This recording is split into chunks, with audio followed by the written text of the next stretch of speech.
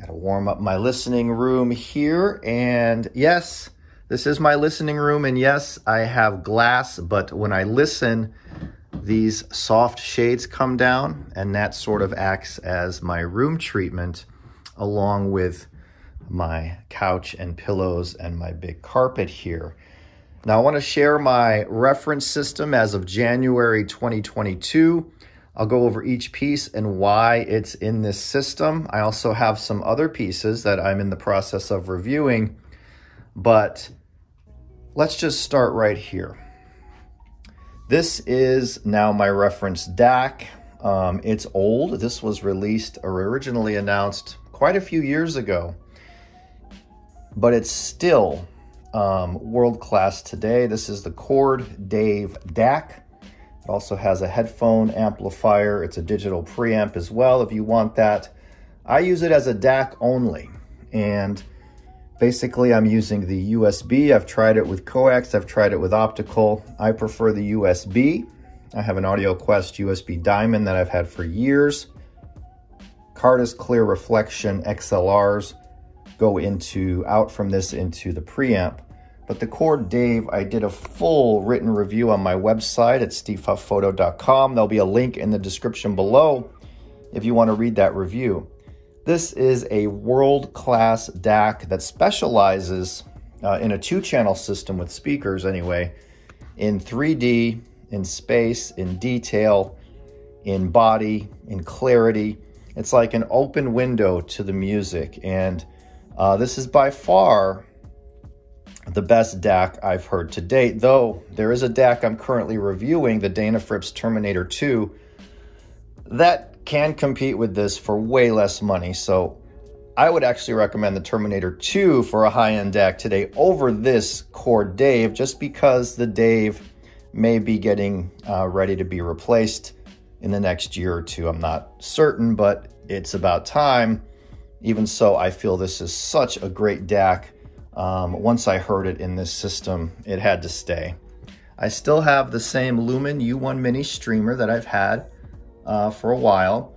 I have no desire to replace this. I have tried more expensive streamers. I've tried less expensive streamers. This is a definite improvement over the Node 2i. Just using it as a streamer only, as I was using the Blue Sound Node. The output of this goes to the input of the DAC. That's what the USB cable is for. The Lumen is fed via Ethernet from my router. And that is the digital heart of the system. This creates digital music that sounds analog, that sounds deep with texture and layers and detail and body. It's just magical. So that moves on to the preamp. So this preamp, I used to have the Passlabs XP10. This is the XP12. I also have the Passlabs XP17 phono preamp. It used to be the 15. These haven't been in that long, but compared to the 10, I'm working on my written review now, almost finished. The 12 brings more transparency, more three-dimensionality, a bigger, more open sound stage, a bigger window to the music. It has the same house sound as the XP10, but the XP10 has a little more body and is a little more closed in. This is a little more open and a little bit more transparent, and it's a beautiful, beautiful, beautiful preamp. It's the starter preamp in the Passlabs line. This is the XP12, then it goes XP22, which adds the second body, which looks like this pretty much for the power supply.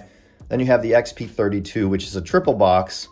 And then you go all the way up to the XS, which is a $38,000 preamp. So this is the starter one, but it's pure world class. It doesn't mean it's no good if it's a starter. This could be an end game preamp.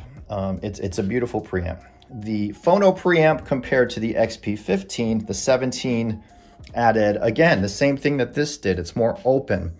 It's not as closed in. It adds more life and transparency and three-dimensionality. Move over, I still have the same turntable as last year, the Dr. Fikert Volare, which, as I said then, I'm not going to get rid of. and I mean it. This is a fabulous turntable. It leaves me wanting nothing. I have some super old album on here right now. Was listening to some mellow tunes over the New Year's holiday. We had a little New Year's Eve gathering, and this was playing all night long, as well as some digital. So the Volare turntable, I think it just went up in price. I still have the Koetsu black cartridge on it. Stunning combo, and the Passlabs XP17 powers it. Move on to the Passlabs XA60.8 mono blocks. There's one here and there's one over there. These are 60 watts per channel, pure Class A, going into the speakers. I love Class A amplification. Yes, they run hot, which helps here in the winter time. They're not the cheapest in electricity costs, but if you turn them on standby, they barely use any power and they stay warmed up. I just make sure that I do not leave them powered on all the time. If I did, my electric bill would probably go up by 50 bucks a month.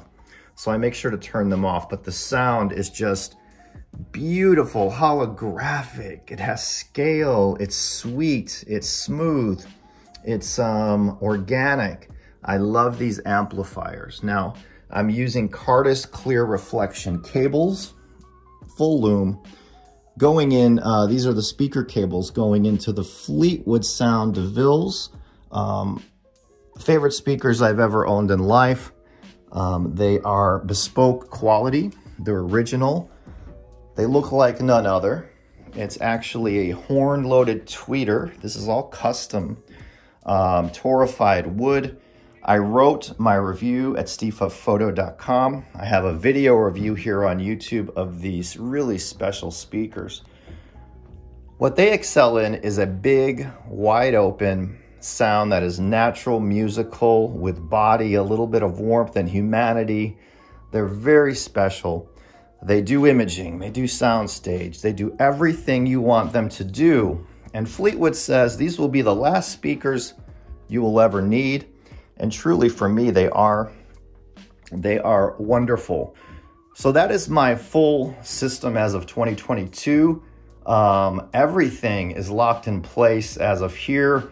I can't guarantee there won't be changes going forward, but right now it sounds absolutely amazing. Over here, I'm working on a review for the Kinky Studio EX M1 integrated amp. This, my friends, is something that is very, very, very amazing for the $2,400 US dollar price tag. 215 watts per channel, high quality parts. This is 60 pounds. It looks beautiful. It has a nice big display, all metal remote. The sound is dynamic. It has muscle, it has force, it has energy, it has impact. Compared to the Passlabs, this is more forceful, a little more in my face, but it's exciting with certain kinds of music. It's not one of those gentle, relaxed amplifiers. It's a more forward, energetic, lively sound. But for the money, you can't find anything to beat this for the money, as far as I'm concerned. I have a review coming. I'm almost done with the written review. And what do we have over here? Now here is the XP10 and the XP15, the older version Passlabs. But down here is the Dana Fripp's Terminator 2. I just took it out of the system today. This is Dana Fripp's almost top-end DAC. This comes in at, I think, $4,600 or $4,800 US dollars. This is a world-class high-end DAC that 100% competes with the Dave, which is a $12,500 retail cost DAC. I bought mine as an open box. I got a deal on it. But yeah, this is my system. This creates beautiful music in the room anytime I want to listen, which is all the time. And I sit here in my spot and I'll drink coffee, I'll write reviews, I'll read the news, I'll just mellow out, I'll meditate. And of course, when I listen, all those blinds close and it sort of acts as a room treatment. And everything else in here is made of wood, so room sounds beautiful. This is a beautiful system. And I say reference because it's what I will use going forward to review other gear. So when a DAC comes in, I'll compare it. If a preamp comes in, I'll compare it to my reference. Amplifiers, the same thing. Speakers, the same thing. These components synergize very well. It was created over the last, I'd say, 8 months to be synergistic, because synergy is key in hi-fi, period. If you don't have synergy between your gear, you're not gonna have a good sounding system. But there it is. I wanted to share my hi-fi system, my reference system as of 2022. I still have my Klipsch Heresies, I still have my La Scalas, I still have Forte 4s, I still have Dynaudios, and those are all right now living in our guest house as I'm trying to build little smaller systems around them, because most of my money was spent here, as you can tell. So thanks for watching. I hope you guys enjoyed this. If you have any questions, leave a comment below, and I'll have reviews of the Terminator 2 DAC and the Kinky Studio Integrated coming very, very soon this month, January. I'll see you then. Bye, guys.